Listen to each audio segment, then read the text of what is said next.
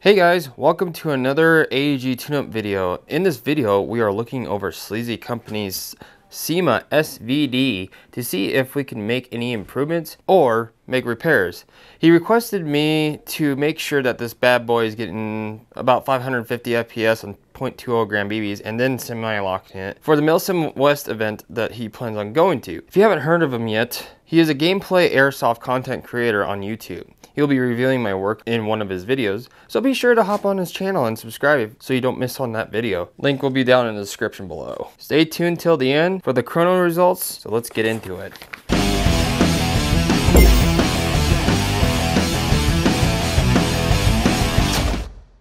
Alright, first things first, we're going to get an amperage test. That way we can compare results at the end of this video. Alright, so we're getting a max of 27.9 amps from the battery. Okay, so now let's get to chronoing this guy. We're using 0.2 gram BBs that I sell off of my website, wyshtech.com. Alright, let's see how she is.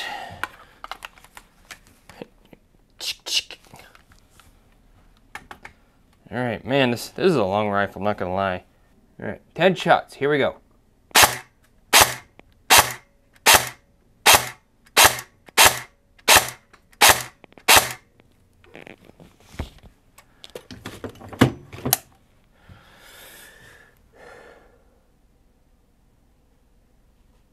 Okay, so we're getting an average of 528 FPS with a minimum of 517 with a max of 538.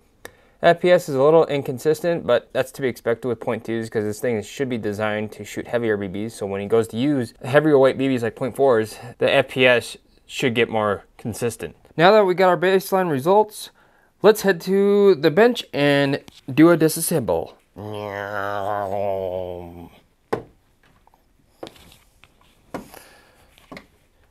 All right, let's get into it.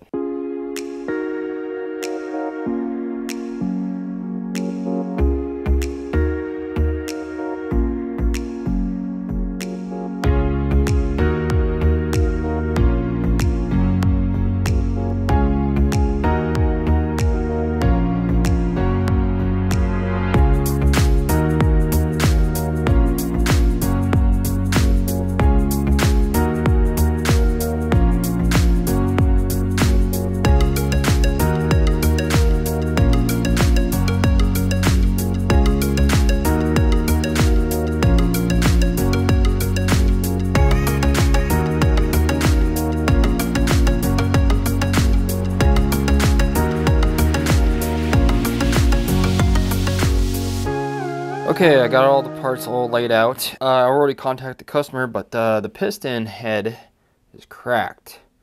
So we're going to replace that guy with an EPS piston head. And then we're getting rid of the old solid bushings in this guy, and we're going to a more precision, limited lifetime warranty 7mm bushings from FLT. I'm hoping that these will fit in this gearbox tight. And then we're going to attempt to get this Lonix spiral pinion and bevel gear installed. Then it should make this thing sound really smooth when it cycles. Another thing that I noticed is that it appears that the nozzle has been upgraded on this thing. It has an internal O-ring. It's made out of aluminum, so pretty happy about that. I'm going to be putting a better O-ring on this cylinder head and to help with the seal and whatnot. Cylinder's pretty decent. Tappet plate's alright. These gears, there's really no upgrades out there. I already looked. Honestly, I don't think these need to be upgraded because it's fine the way it is. The spring here, looks like the spring was cut previously, but they did it correctly by heating up the end and then collapsing the spring a little bit so it has a flat face right there. So when you put it in the piston, it sits pretty flat. We're going to stick with the stock piston right here because it's been shooting at that high FPS with no signs of wear on the teeth whatsoever. So I think this is fine for now. So I think the customer shouldn't have any issues. Spring guide is pretty nice. No upgrades needed there. So it's got the bearing at the end to help the spring rotate as it compresses. So that's fine there. So this thing had a pay run AB++, and yes, I snipped off the connector right there because the way that they feed this thing through, I just couldn't get it back out. But anyways, I'm gonna rewire this guy, clean it all up. I'm gonna probably put some nice wire sheathing on this guy, so that will clean all this loose wiring right up. This wire was exposed in the mag well, so when the mag was inserted, this wire got pinched and the insulation got pulled off. So what would happen is that the gun would randomly fire, because this wire right here, the skinny one, is the pay-run MOSFET's signal wire. If this thing gets any voltage, the gun shoots. But other than that, everything else looks pretty damn good. So I got a lot of work ahead of me, so I'm gonna do this off camera and get it done, and then I'll show you the end result. See you in a little bit. Okay, so before I start actually assembling this whole rifle back together, I'm going to show you some things that I did along the way off camera.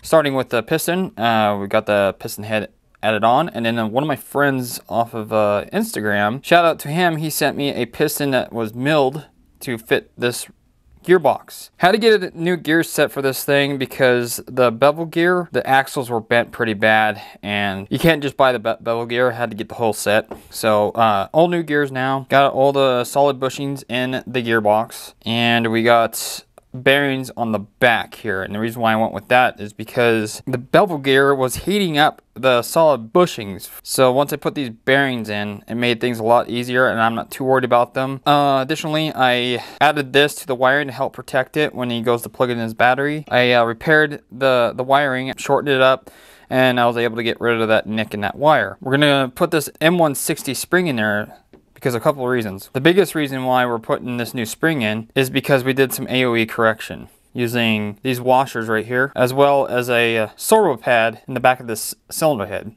Additionally, we're using the traditional thrust bearing guy in here, so there's no spacer in the piston anymore, so we need that extra length versus the spring that has been shaved off to make up that FPS loss, especially with the area engagement correction. I cleaned everything, got everything all nice and ready to go, and I'm gonna go ahead and start assembling this guy.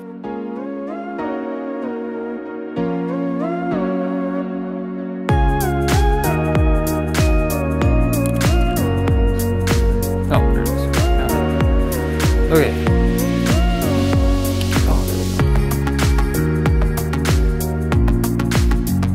Oh,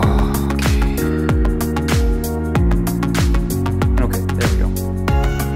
What's it? Alright, so we can test it now. Alright, here we go.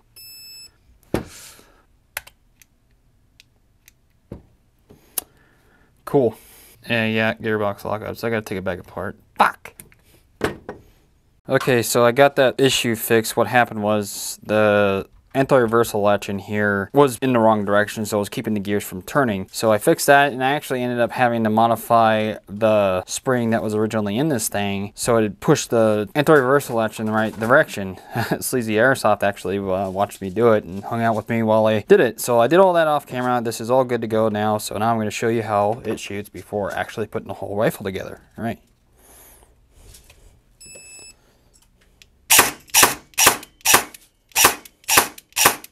You barely hear the gears, man. I mean, it's smooth.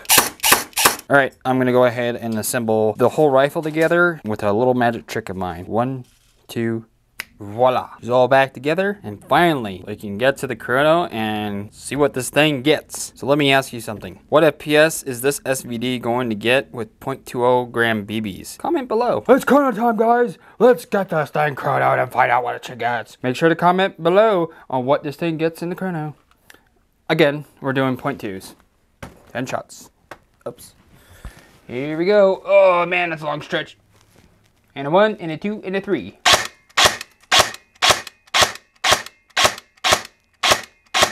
Hell yeah. Look at that. That is some good results, man. Woo! Very consistent. That's what 0.2 is, and that's nuts. Okay, let's go compare our results. Alright guys, I got my amp meter out, and we're going to compare the results to from last time to see if our amperage is either the same or got better or worse. Alright, here we go. I'm just going to do 5 shots. Here we go.